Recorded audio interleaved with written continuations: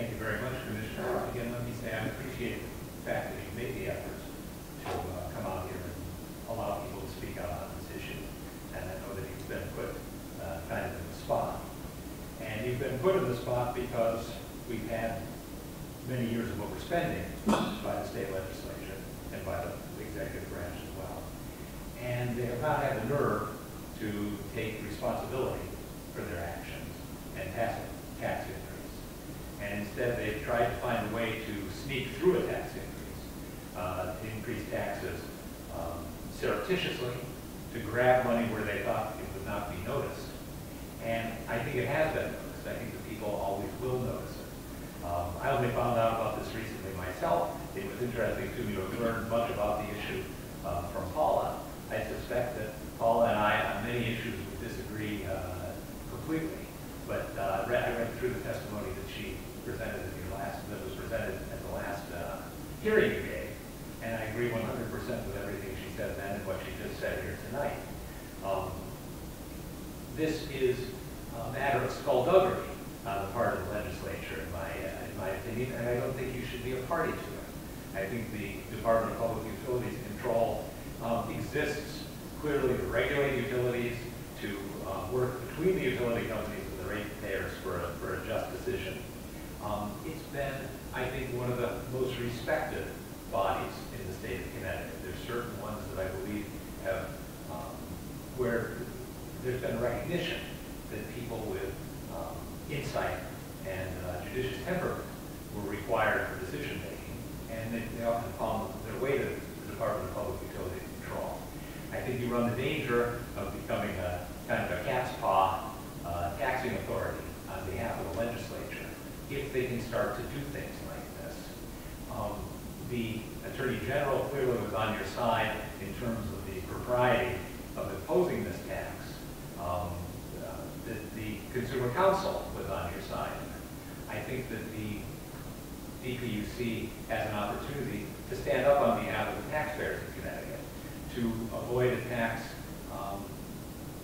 foolishly imposed and capriciously imposed, in the sense that it doesn't, that to put it on ratepayers for electrical bills has no reflection on the general fund obligations which the state is trying to fulfill. It's simply a way to get out of a problem that they themselves have created, that they're responsible for, that they're trying to push over into your lap.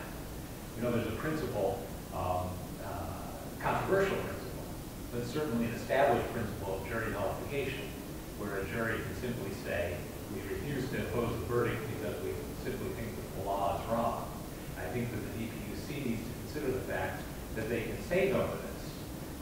It will make a big noise, and it may create a big fight, and it may not be the way that the commissioners on the DPUC are inclined to act. It may seem irresponsible in a certain way to do that, but I think the irresponsibility was on the part of the governor and on the part of the legislature in putting this unfair, ill-considered tax through the DPUC onto electrical ratepayers.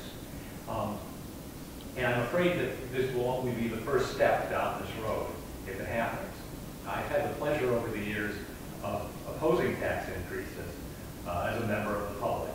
And when the people realize what is done, I'm sure that they will become angry about it.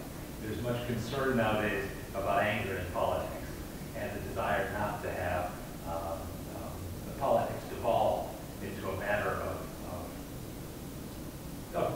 emotion.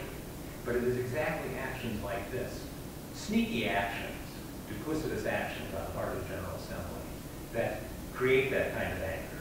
And I think the DPUC has a chance to be something of a firewall between the general public, which rightly is going to feel that they have been imposed upon unfairly, and government officials in both the branches that are making a big mistake. One of the most common complaints I hear as a candidate, which I have become again, both in talking to the working people at their doors and in talking to small businessmen, is the talk of electricity, is the cost of electricity, as Angela referred to. And again, we get lip service from the legislature in terms of the need to reduce electrical rates. Here is a golden opportunity for them to reduce electrical rates simply by doing nothing. And it's the height of hypocrisy to me that they have instead stepped in and, rather than confront their own spending problems, put this burden on perhaps the worst thing to raise at this particular moment of economic trauma that they could possibly pick. So my question would be, is it irresponsible for the DPUC to refuse to do this? I think it might be held that it's irresponsible for the DPUC to go along with this, to acquiesce in this.